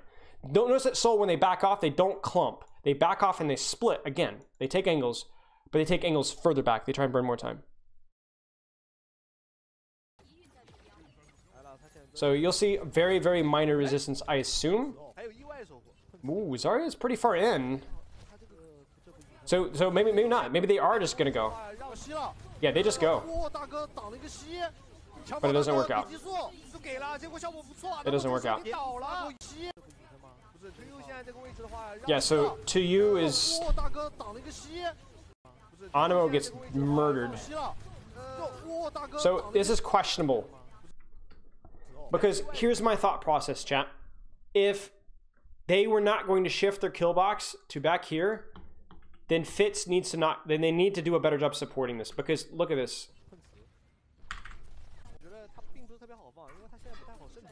Look at how far back Prophet is. Well, okay, so first off, Fitz gets cleared out really easily. That's really bad. But in addition, I don't know where like they just do a bad job of following up on it. They just do a bad job following off of it. That's actually really, really interesting that they decide to play aggressively into EMP. But the problem with EMP is like if you don't really like up your tempo into it and like get pressure before the EMP, then you're gonna lose because they grab here, but they only grab monkey. They only grab monkey. It looks like. Did they grab? Sorry. Well, yeah. Basically, they only grab monkey as far as I can see. And by the time the grab actually went off, like the EMP was massive. So Dallas did it. Like Seoul didn't do a very good job of aggressively like holding that space so that they could get a good grab. They played it like kind of weirdly, and Zarya ended up getting completely isolated, and then Brig dies. As this is a weird fight. Honestly, it's very hard for me to see, so I'm not gonna comment more on this. Yeah, the problem with the Fence heroes is they're very limited with like their mobility and range, which meant that they only work when you can set up and basically overcome the weaknesses of lack of mobility and range. Like Widow is a great example of a hero that was originally defensive, but because she has range, she's flexible. Sombra you can also describe as being a little bit more friendly and defensive, but because she has mobility, she's flexible. But heroes like Torb and Sim and Junkrat, they only deny control. They only work at denying a very limited space, and as soon as that space is shifted, they just fall to pieces. Now the reworks have made them more flexible, at least with Sim and Torb. But okay, so not great ult execution from Seoul. And now Dallas can just press W. They need to clear out the Ana, so they could. Oh wow, what? What? Yo, chat. Can we just admire the fact that Dallas is so sloppy? Dallas is so sloppy. They get a free kill. They have all the space in the world, and look at where they decide to go. Look at this. Look at this, chat. They literally have an Ana and a Nano Monkey in their backline, and they're too busy running it down main than they are to actually get these kills here. Look at this. And Bastion, of course, yeah. Mei is a little bit more flexible because Mei has some range. But true. But this is just atrocious, man. Like, don't run it down main, guys. Take this into your ranked games. If you get a pick, don't run it down main. Instead, clear out your left and right. Because now they have this Brig can't support this angle. She's done. She's dead. Just go clear these guys. You'll get the kills, and then you can go push down main. All you do by running it down main is you give them the opportunity to shoot you in the back and clutch. And they maybe can clutch a 5v6. You're saying, you guys have man advantage. Or we have an advantage, you guys have map control advantage. This is just really bad from Dallas. Really, really bad. And not to mention that Seoul is also willing to commit 2 ultimates to try and turn this fight. Well, they have an active Echo copy, and they have Nano as well. This is just sloppy. Why are we not clearing this out? Brilliant. Brilliant, brilliant, brilliant, brilliant. It's not clean at all, but Seoul clutches it by just holding the positions. Like literally, chat, this inside room, and the fact that where was Echo Copy? Was Echo Copy in high ground? Yeah. Oh, chat, it's so juicy. I love it. I love it. I love when I get to coach when it's just perfectly represented. Okay, our concept is map control. Remember the high ground we talked about in the flanks? Dallas gets a pick because Seoul scuffs it up. But look, there's an Ana and a Winston on a flank right here. And there's a Zarya on high ground, a copy Zarya. And what do Dallas do? They just run it down main and they ignore this and they ignore this. And guess who they die to? If they had just simply stayed careful, killed these guys, shoot the Zarya, force her to drop, and lose her copy, then they would not have lost this fight. Impossible to lose this fight. Oh, this is just great. I love when people get punished for doing stupid things. Makes a great teaching tool. So yeah, the Echo on high ground and the Ana on the flank that never got cleared wins the fight. GG's. Brilliant. Really, really sloppy macro from Dallas there. Really sloppy macro. Dallas is definitely showing themselves to have the worst macro of the two teams, for sure. The worst macro, and Repel so far has had the worst positioning. Okay, they're clearing out this. This is good. Check it out. Spy check. Okay, clear high ground. There's the high ground control. They commit bubble and jump to it. There's the teams fighting for it. Now, which basically whatever team wins this is probably going to win the fight. If we ignore ultimates, obviously. But let's see what happens. There's a big bubble. Good spam. I want to see. Okay, this is just great, guys. Good job by Dallas. Dallas did a really good job here. So they commit bubble. They're on us pocketing, so they have a good LOS, so they're on us. So the difference is, the advantage that these guys have in attack is it's easier for Ana to pocket this way than it is for the enemy red Ana to pocket, because you can get like a good nade here. There's like lots of little things, right? Easier sightline, because there's like a box here, I think that's in the way. So Dallas, they have Echo, Ana, Zarya, Winston. Everybody's shooting, spamming this, right? And they win the high ground. Nice job. So what does this mean for Hanbin? What does this mean for Hanbin? They clear out the Sombra. Now, what does this mean for Hanbin? When Hanbin grabs chat, will there be follow-up from his Monkey and Echo now? When he grabs backline, will it be easy for Sombra or Echo and Winston to follow up now? And the answer is yes, because they no longer have to jump from far away or from main. They just have to jump from high ground or spam from high ground, and they're already there. Exactly. They're already in a position to instantly follow up in main. So the funny thing is you can look at this fight just like when you see like a self-destructive person who's toxic and ugly and you're like, this person is doomed for failure like another 6 months. Like they're going to break up or something like this, or they're going to have something bad. Like you can see the writing on the wall. The writing on the wall right now is that this grab is going to have great follow-up. Like you could say that Seoul is at a very high risk of losing this fight already, just because of the things that are set up around it, right? They won the high ground. Now Hanbin can W key down main and get an aggressive grab, and there will be follow-up. Dallas is sitting main again. I mean, you mean Seoul? Seoul is, I think, yeah, Seoul is sitting main. Like Seoul lost the high ground, so they have to back up to main. Yeah, no worries. But yeah, they have no angles. Like, so like the thing is like who, like, they just can't. Like Seoul can't kill anybody now. It's over. So my problem here, I think, is I would have liked to have seen. So I'm not sure where Ana is positioned, but I think Ana positioned here would have been better. Maybe they were like, because I think Ana would have a better time supporting this high ground. Because the problem is that Dallas does a better, gets more value out of their cooldowns on the high ground than Seoul does. Like it doesn't look like, if you look at like Fearless's HP or Jester's HP and Fearless, like Jester gets nuked. Fearless does not. So I don't know if Bubble is late. I don't know if Ana doesn't have a good sightline or what, but essentially Dallas does a better job using their cooldowns to support their high ground than Seoul does. And I think it's because Creative and To You are probably mispositioned a little bit. So I would, again, like Ana here and maybe Zarya here as well, so they can easily bubble and help these guys. Because you really can't lose that high ground that easily. Fearless jumps into cover behind box. Yeah, exactly. So Fearless does a good job using that box cover, but I think that box cover is less valuable or less useful if you have people here instead of, you can see people back here. I don't like that. All right, so I assume this should be a one fight for Dallas. I don't think even rally will be enough here. No. Oh, Fearless overextends, so. Oh, Fearless. Oh, he gets hacked at 98%. Oh, no. Oh. So this is where, you know, of mice and men, chat. Brilliant setup, well executed, and just a micro play from Fitz.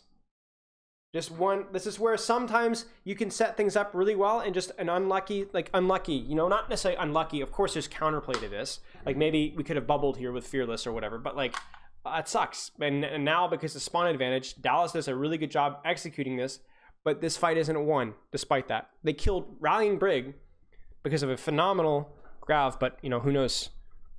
That sucks. Thoughts on this quick clip? Important? Okay, done. Wait, I know what this is. It's Khan? Okay, well, I'll click on it. Okay, alright, so I thought it was me slamming into the wall. Alright, so this is IBTB, Khan with Paris Eternal. Wait, what? No, it's not. No, it's not. That's you. This is Khan. You liar. This is you on Zen versus Khan.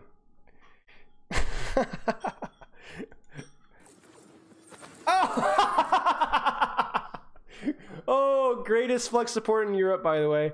Deleted. I don't know what you do, man, but I swear every hero you play you're just magically 4.4. I don't know how you do it. Weren't you 4.5 on like Doomfist as well or something stupid? You're like the Kevster. You're like the tank Kevster, where you just can play every role in like 4.4k level. Ah, nice right click. Doomfist Hanzo, yeah, stupid, man. How does a man be a good main tank and also be able to play every other hero at like a 4.3, 4.4k level? That's insane. Most people I think are like peak like 4.1, and you're like a solid 300 SR higher than normal. Hope you're doing well, mate. I miss working with you, brother. But yeah, phenomenal hack. Oh yeah. Okay, chat, brilliant. Chat, actually, chat. What do you see it? When you see it, you'll crap bricks. Whatever that old meme was. Look at Hanbin. Look at Hanbin. Do you see the bubble there? Not a big thing. Like, bubble there's generally fine. Maybe it was done to prevent whip shot or whatever. But the bubble there, stacked with a bubble here, probably not 100% necessary. And it does mean that he gets hacked. Like, if he had bubble here, he cleans the purple and he doesn't get hacked. So, you know, shoulda, coulda, woulda, but, you know, definitely could have been a better timed bubble, and this wouldn't have happened. And this is a really, really bad fight, because now Dallas has to walk through a choke into off angles, and they're down their main tank. Yeah, but, like, this is just silly. I mean, I guess Jexy's like, hey, we have to clutch here, but Jexy should not be walking through a choke before clearing an angle. This is really silly of Jexy. Jexy just dies. Like, that's not how you play Brig. If anything, you would play more defensive, let your Zarya take the space, or your Echo take the space aggressively, but you don't do that with Brig, guys. You don't stop frontlining as Brig. Even if you have Rally, it's just super sketch. Really questionable EMP. Really questionable EMP. You have the map control, because they can't press W into your angles, because they're down to, and he just EMPs anyway. Very questionable. What happens here? Okay, it lags in stream. He actually dies for it too. That was... So yeah, Dallas can't walk through the choke. So Seoul says, you know what, we'll do you guys a favor and we'll walk through the choke and feed instead. And they waste EMP along the way. So I don't think Seoul's gonna lose this, but that was really, really bad of Fitz. Fitz's Sombra has not impressed me so far. I mean, at least what we've seen in stream. That was really, really sloppy of Seoul. Does that make sense, chat? Like, what just happened? You get 2 kills, and instead of stabilizing and playing your spawns, or at least like pushing out angles here, they just AFK down main and just run it on main and use an ult and still die. Because they're, again, walking into angles. Like, it's the same concept over and over again. It's like, which of these goofballs is gonna like make the mistake? Now, the obvious problem here is that because Fitz fed and Gesture fed, no, Gesture was trying to follow up with his team, but because Fitz fed, this means that Dallas never really had to reset map control. They were able to hold this position up here, or they could hold these positions. Because Seoul lost too many players. They can't push up and take space again. They have to kind of just wait for respawns. And so they wait for respawns, and Dallas just slowly trickles back, takes the high ground, and now we're right back where we started, down an EMP. So atrocious. So what I want to see from Dallas is right behind us to the left is that little pathway, that little high ground, that little ledge, right? We need people there from Dallas in there. They need Ana there, maybe Brig, maybe Zarya. You could set your Echo up and high ground up top right, maybe your Sombra on top right as well, or top left or something.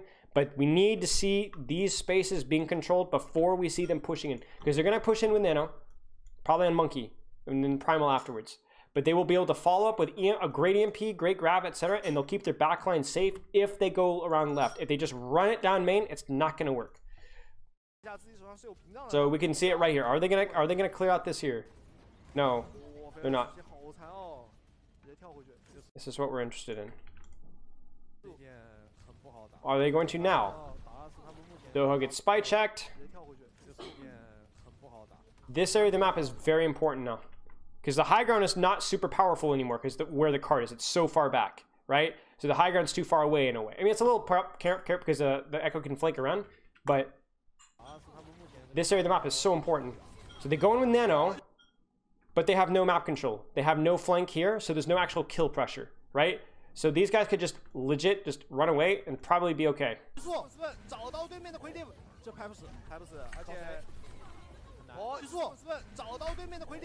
What happens here?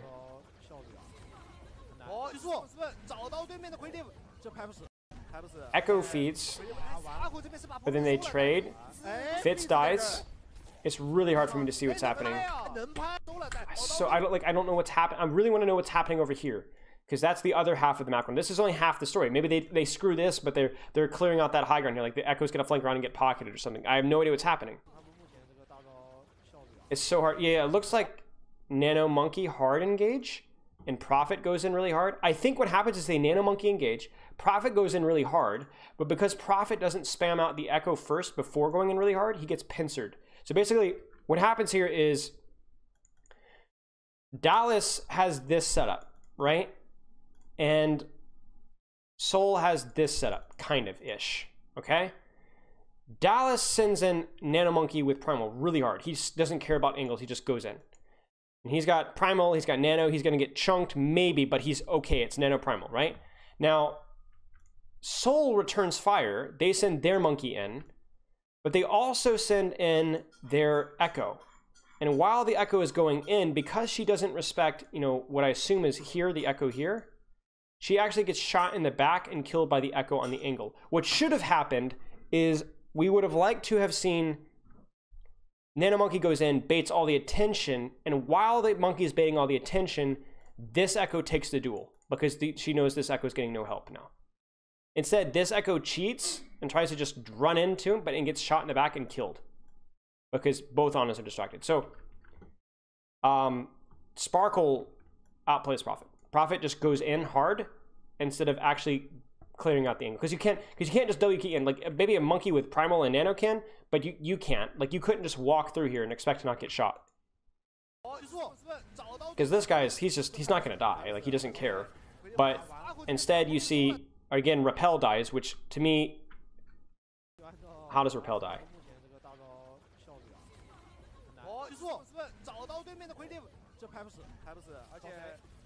Repel gets stickied and then dies. Okay, so Repel dies. Fitz's Translocator gets smashed and he dies. Great sleep dart. And they managed to not lose too much space. Maybe Soul hangs in here. That's a huge error by Prophet. And then Dallas just out ults them essentially, because Dallas had 1, 2, 3, 4, 5 ults here, and they had the what do they have? Did they even have EMP? No, they wasted EMP. So they had the 1, 2, 3 ult. They had 1, 2 ults. They didn't even grab.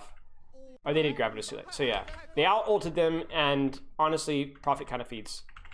We're almost done, chat. Okay. Angle control. Let's see how long he farms from here. How much pressure can he get? He's got his hacked Mega again. They really need to clear him out. They cannot just like walk out. Okay, but he's not gone. More time wasted, more pressure, more, and he's never cleared. That's not good. This is a mistake. This is a mistake. Dallas, how many times are you going to disappoint me? Is this what it feels like to be a Dallas fan? There's a Sombra in your backline. She's still here. If you walk at her with more than one person, you can catch her and kill her or get rid of her. They ignore her.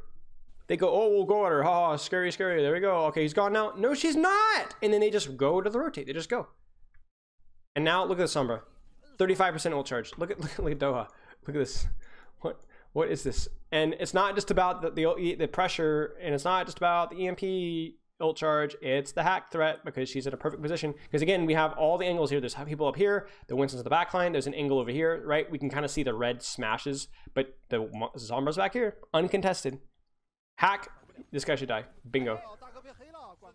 Dallas just does a terrible job with map control, man. They do a terrible job, especially on attack. They just try and just W key through, and it just doesn't work. And losing first fight there is atrocious, because you're probably going to be, you know, that first ult is so important, right? And when you lose the first fight, you almost never build the first ult. Rare exceptions with like support ults and stuff. But so now like you're going to have EMP basically first ultimate before anything else is farmed.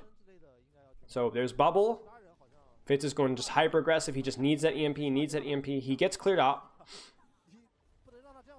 But now Dallas doesn't even have time to really clear angles. Like they just don't have time. Yeah, Dallas, the Soul needs to get rid of Doha. Yeah, he just dies before he translocates out. EMP. It's 2. It's fine. Or 3. Bingo. Easy. I mean, that first fight can literally boil down to an awkward rotation by Dallas through a small room where Repel gets nuked. I don't know what nuked him. It looked like an echo angle that they didn't clear. And most importantly, they did not clear the Sombra. They just didn't clear Sombra. They just let her live there. You can't press W if you have people shooting in the back. Unless you have like amp speed and you can just speed where the Sombra can't even keep up with you guys. But that's just really, really poor macro from Dallas. Really, really poor. Okay. Brig Zen defense again. They do Brig Zen defense because they can set up their Zen in a safe location to where he can kind of see the whole fight, right? Longer sightline because he's set up ahead of time. Shorter sightline for the Ana who's on attack. Oh, they mirror Brig Zen. Interesting, interesting. Yeah, I mean, it's just going to be basically like which flanker gets control. Like, gets better support from the Zen.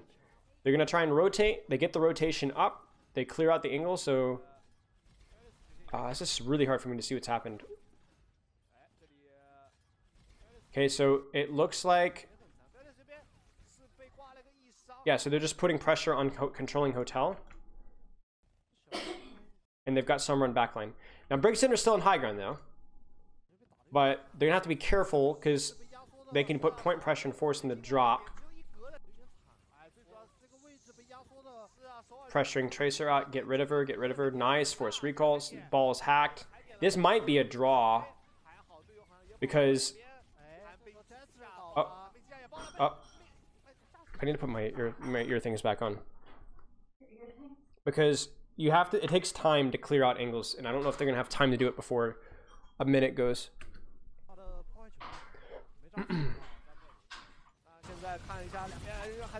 Alright. Uh-oh. Creative, Yikes.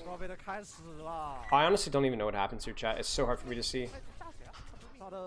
I think they get Briggs in to drop. Sparkle dice. Yeah, they get Briggs in to drop, which means that their like sightlines are really limited, so they can't control Discord and Harmony everything.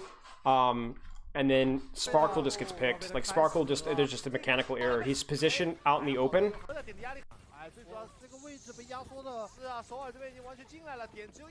There's the recall. They get the ball kill, but they demech the Diva. And this is really important right here. So again, do you see how Prophet doesn't go in main? He reestablishes flank pressure. He forces Sombra out. So Sombra's over here. There's Sombra right. Where can you see her? Right here, Sombra. Prophet flanks, makes her go back towards her team before he puts pressure here. So Prophet doesn't immediately take the duel with Sparkle. He actually clears out the Sombra first, sends her back to her team, and then pressures Sparkle. Because now he doesn't have to worry about being hacked or shot by the Sombra, right? He clears out his threats. So he clears out the Sombra, forces Translocator, goes for Sparkle, who's standing out in the open on main, and he gets shot in the back. He wins the flank war, and then that's it. And then now he can just W key in, and that's over. And, you know, Tracer diff basically there. Tracer diff and better map control from there. Okay, chat, that's all.